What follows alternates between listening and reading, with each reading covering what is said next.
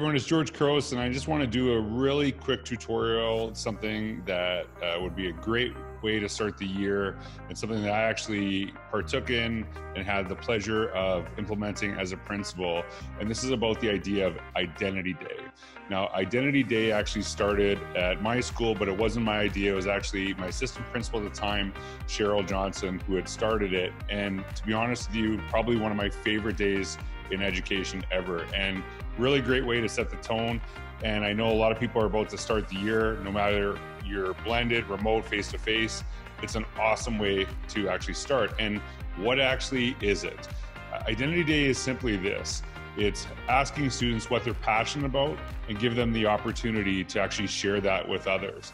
And when I saw that we did with our students, we had 100% completion every year, because when you ask kids to share something they're excited and passionate about, they're gonna want to share it with the world.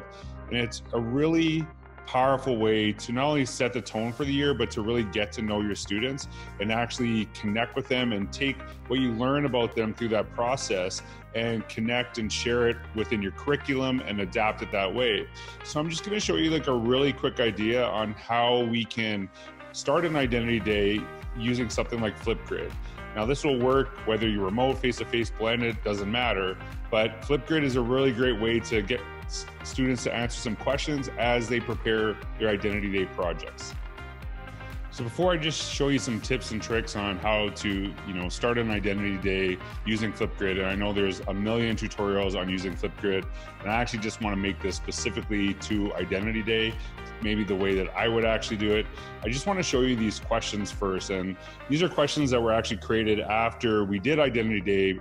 Lots of schools all over the world started actually doing it from Paula Nagel. Things that you could actually ask your students with these questions. And what I'm going to do is I'm going to actually put this in the link down below in the comments down below, so you can actually see this document and take it and adapt it and make it work however you would want to do it with your students. So even with Flipgrid, you can't write maybe those entire questions in that space, but there's ways that you can actually do it, and I'll show you right away. So what I would do is, if you're in Flipgrid, instead of doing this as a topic, I would actually do this as a group. And the reason I would do it as a group, you can have something on Identity Day, then ask multiple questions through that process. So I'm just gonna actually go to create a group, and I'm gonna actually list it as public, just because, but you can do it, with your students, however you like. And I'm just gonna call it Identity Day. And instead of just using the default code, I'm going to add Identity Day at the end. So Couros Identity Day, and then I'm going to click it. You can see, to find this, you go to flipgrid.com/Couros Identity Day. So I'm going to click on next, and it's going to ask me if there's some topics that I've shared, but I actually haven't made any for this yet because I wanted to do it from scratch.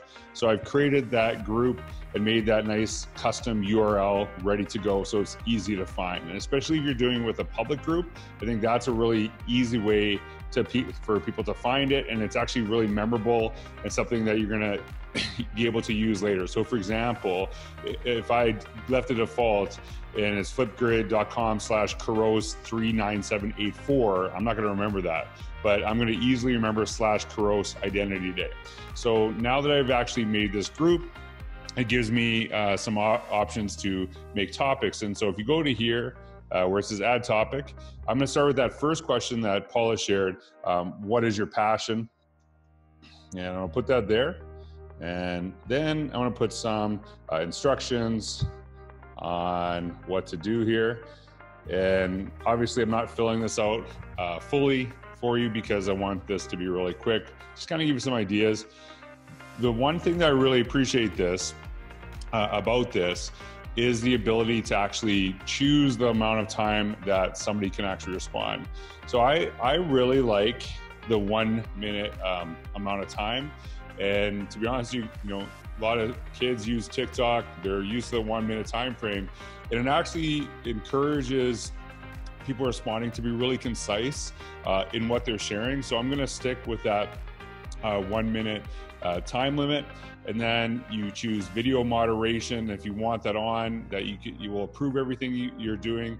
And so if I'm doing like a public one, I might actually want to choose this moderation, but the more you moderate, the more work it's going to be. So it's dependent upon your class, where you are in the year, and that's something that you might want to do. And then what I'm going to actually do is I'm going to choose to just kind of record a video just to kind of give some instructions on what to do. And what I think would be really great, and I think is actually necessary, if you're doing this with students, for you as an educator to actually go through that response as well. So I'm going to actually just, I'm not going to record a video here, obviously, because you're all watching, in depth, but I actually record my video and then share, hey, here's my passion. Here's something I love. I love basketball. It's one of my favorite sports ever since I was a kid. I was growing up and wanted to play, et cetera, et cetera. Share my response. And then you can actually, with the options as you go through this, next, you can actually watch the video and you can put some things like, and I can put, I'm going to do this nice little selfie here. And see if that actually works. Oh, that's probably not the best selfie. My hair is all over the place, but whatever. Go to next. And it's going to upload the video and I'm going to share it in this space.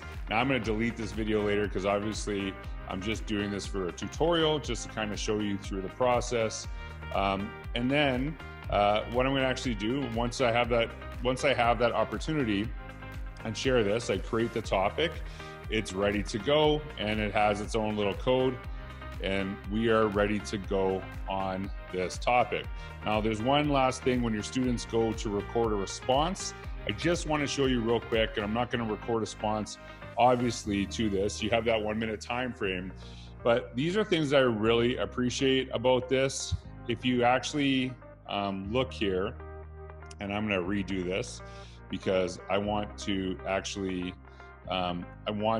show you some of the options. Instead of actually asking students to record themselves, some students might not feel comfortable, and that's totally fine.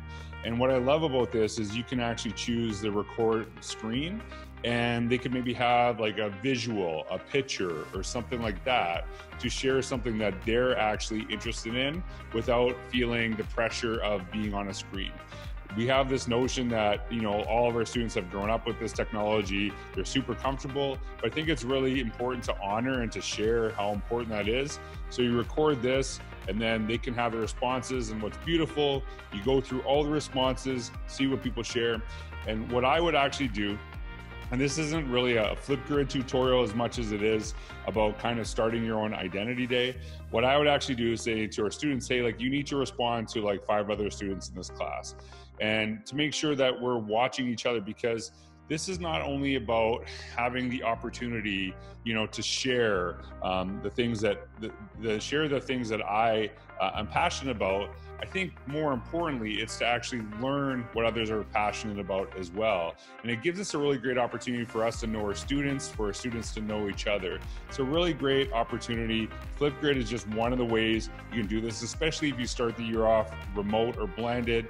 But even if you're face-to-face, it's a great way to prepare for a project. What we actually did with our school, we would have kindergarten, grade 6, and then you'd have the kindergarten students have their own space, and they would actually share their passion project. Every grade 1, 2, 3, 4, 5, 6 student would come through, and then they would talk about it, share some of their things, and then the grade 1s would actually have their turn, and then all the students would go through, have conversations.